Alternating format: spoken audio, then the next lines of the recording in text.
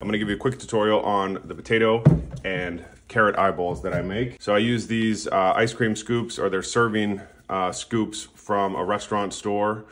And I've gone ahead and I've taken out the little doohickey, and I've even sharpened this edge, which isn't completely necessary. It definitely helps, but even if you have a melon baller in your cupboard or in your kitchen drawer, this is perfect for smaller eyeballs and works just as good. I'm gonna use 2 different sizes because I think that adds a little bit of character to the overall pumpkin. What I'm gonna do is I'm gonna hold this tightly and just start to inch this in, sliding back and forth. And the objective is to get into the front of the eyeball and make a clean cut, because the potato tends to snap. You don't get a full cut, it breaks. See that break? The potato eyeball. And you can see that there's a little break in there, which I'll end up polishing out with one of these green Scotch-Brite pads for, usually just doing dishes, but this helps polish these up really good. So I'm gonna do another one because I'm not completely happy with that eyeball. Try to get a little bit better of a cut here. Again, creeping up to the front first and letting it snap somewhere else. So it snapped down here this time. It should be a cleaner eyeball, which takes less polishing. So that's a piece of potato eyeball. I've taken 2 out of this one potato. I have 2 different size potato eyeballs, and these will be great to bring this guy to life. You can see that I literally cut these less than a minute ago. These potatoes are already starting to brown and oxidize. And that's another one of the main questions that I get, like, how do you keep your potatoes white? And the trick is this real lemon juice. It's actually real fake lemon juice from concentrate. You can pick this up at the grocery store, but it works great. And I have a little bowl here. I dilute it with a little water. It doesn't have to be pure, but I let all of my potato pieces just take a little bath and hang out in there while I'm preparing my other materials. The other tip for these potato and carrot eyeballs is this little eyeball kit that I have here. It's not sold in stores, but you'll see that I have a variety of different tubes here, ranging from very big all the way down to very small. And this tubing can be found at specialty hardware stores, or even like craft stores, like a Hobby Lobby sometimes carries them.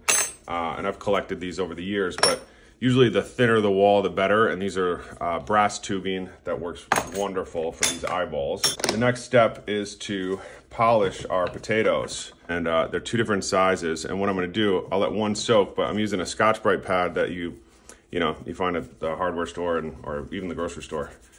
This works really well for smoothing out any tool marks on the pumpkin. And you can see immediately, just a couple passes will start to smooth out any rough spots. And I'm actually gonna use this in conjunction with the lemon juice to kind of just polish this and reshape this eyeball until it's nice and smooth.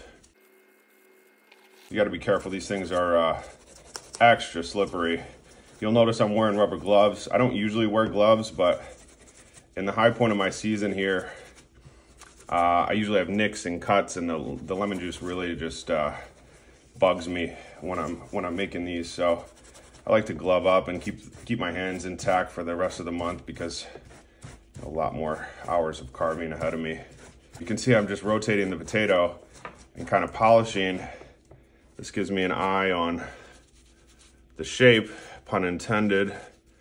I'm just going all the way around, taking everything off and smoothing these things out. Really nice. You can see how beautiful that is. And anytime I make a cut or a polish, I'm gonna pop it back into its bath and let it hang out. So here's the second one. This is the smaller one. And that had that high spot on there, so I'm gonna start there.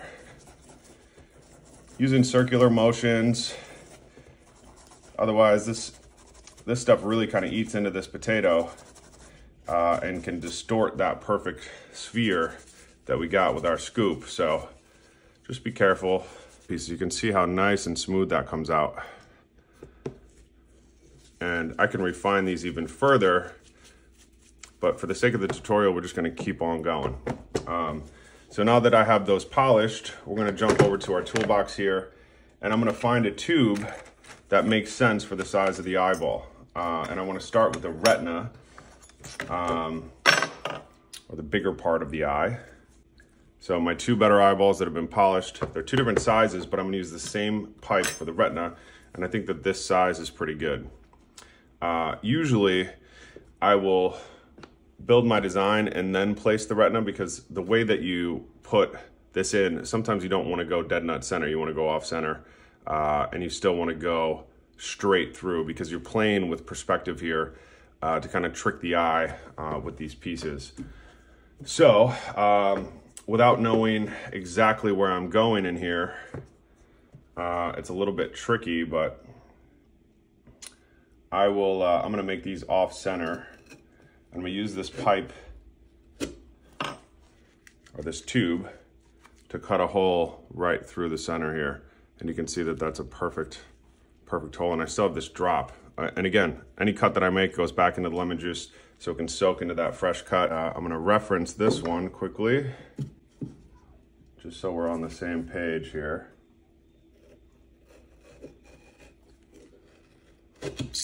Now these are off center, but I think that they're more fun that way.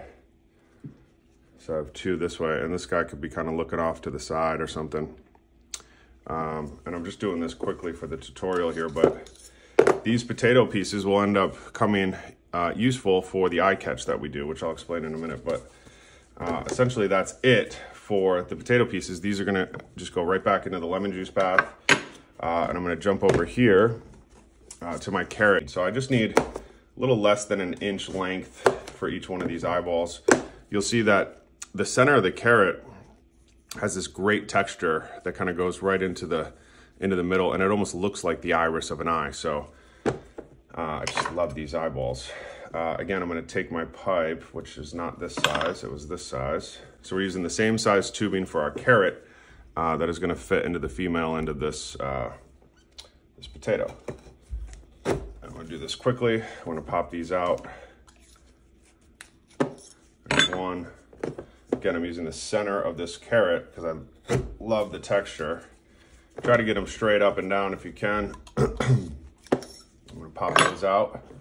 These pieces will become obsolete essentially, but I even dip these in a little lemon juice because I think it just helps keep them moist while I'm working, and also the lemon juice acts as a little bit of a disinfectant to kind of slow the decay process. So I'm gonna square these two ends up. That way I got a nice area here, and those will set across. I will show you real quick how this all comes together. So again, using just the tubing, I've been able to cut a hole in the potato and the exact same size out of a carrot, and this will fit in there snug as a bug in a rug. And if I push it back slightly, you can kind of see what's going on. That will become an eye. This eyeball was cut way off center, which either could work or not work, but the fun about this is that it's just a pumpkin carving, so have fun. Again, I'm gonna rinse these.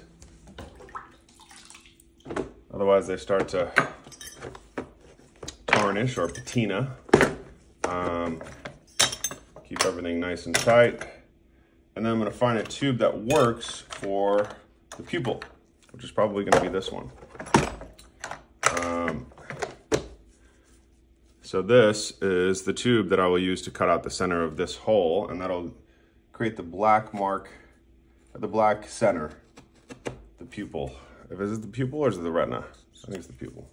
Anyway, bingo. Beautiful. I'm gonna get even a smaller tube down in here.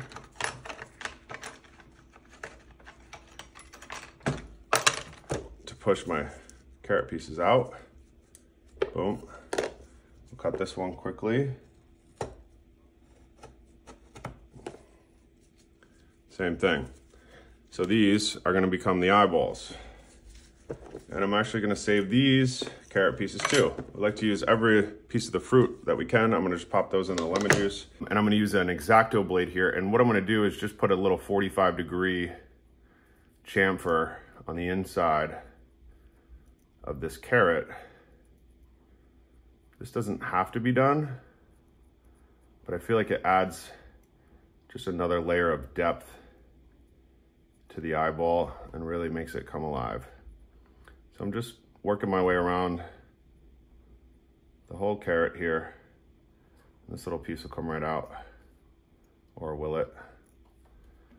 And you can see that that has just a little bit of an angle to it, which will, these little striations will catch light, and I think will just perform better than a flat cut. So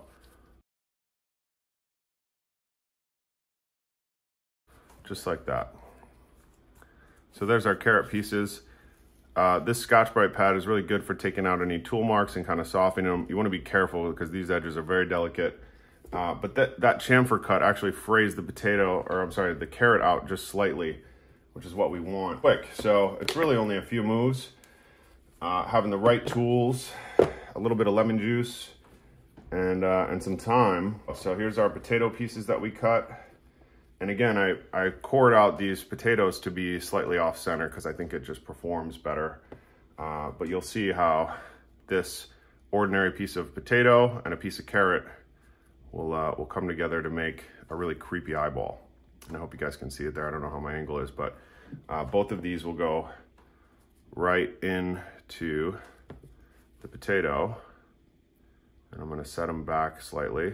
And there we go. We got a set of eyeballs. I'm just gonna push this one back slightly. And bingy bango. You got two eyeballs from carrot and potato. These eyeballs are just good the way that they are, but you'll see that there's usually another little tiny piece of potato in most of my eyeballs, and that is to give the illusion of the eye catch or the reflection on your eyeball, which everybody has no matter what light. So I'm going to drop down to my thinnest tube, and I'm going to use that for the carrot pieces. This one I'm going to take out because it's a little loosey-goosey, but I'm just going to find the side of one of these walls and cut through. I don't want to go out here. I want to stay within the pupil. Try to make a nice clean cut. And I'm going to use a piece of steel rod here to get rid of that carrot. Now, if you remember, we saved a few of these potato pieces, and I'm going to use one of these to steal that eye catch. And the same thing, instead of that piece in here being a drop, it's actually going to be a piece that we use. So it's a nice thin little snake of potato. So this is going to get chopped down. I'm going to put this back into our eyeball, or potato rather. And I'm going to try to pick this up with the edge of my X-Acto knife. I'm going to slip it right in and